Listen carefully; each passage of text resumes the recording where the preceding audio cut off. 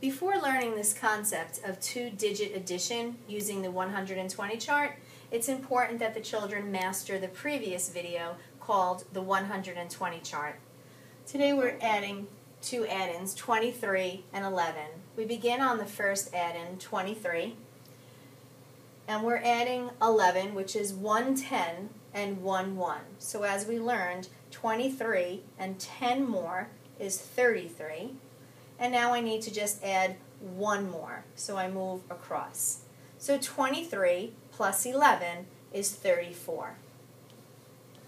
So that's an easy way for children to see what they're doing when they're adding 11, 110 and 1 1. At the same time, we can add two higher add-ins. Let's say we start on 45, and this time we'll add two 10s and 3 1s, 23.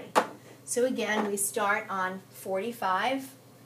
This time we're adding two 10s. We need to move down to 55. It's 10 more. Another 10 will be 65. And now we're adding 3 1s where we move across the row. 66, 67, 68.